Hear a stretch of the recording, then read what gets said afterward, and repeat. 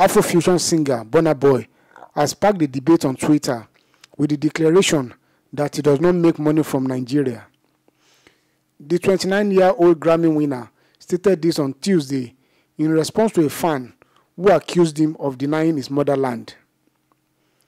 A fan had earlier tweeted, "Burna Boy go soon leave Twitter NG for now," to which the singer joked, "Me will not even be Nigerian artist." That prompted someone else to say, "But you dey promote African culture and you dey deny your own motherland. All na showbiz as usual." Responding, Burna Boy tweeted, "I'm from here and I live here because I love my home and my people. You no pass like that. I don't make money from Nigeria. Now only crews dey here." The singer also confirmed that he was not paid for the homecoming concert organized by the Rivers State government in March to celebrate his Grammy victory. "I didn't get a dime. Only the artists who honored me by performing at my homecoming were paid," he said.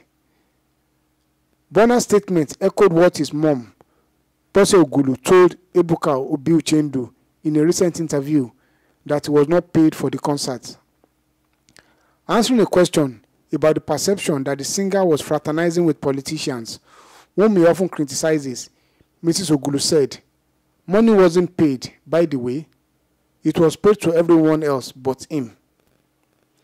Governor Nyesom Wike promised all the home-based artists that performed at the concert 10 million naira each. Born Damini Ogulu, Burna Boy won the award for Best World Music Album at the 63rd Annual Grammy Awards held in Los Angeles on March 14, 2021. He won the award for his 2020 album, Twice as Tall.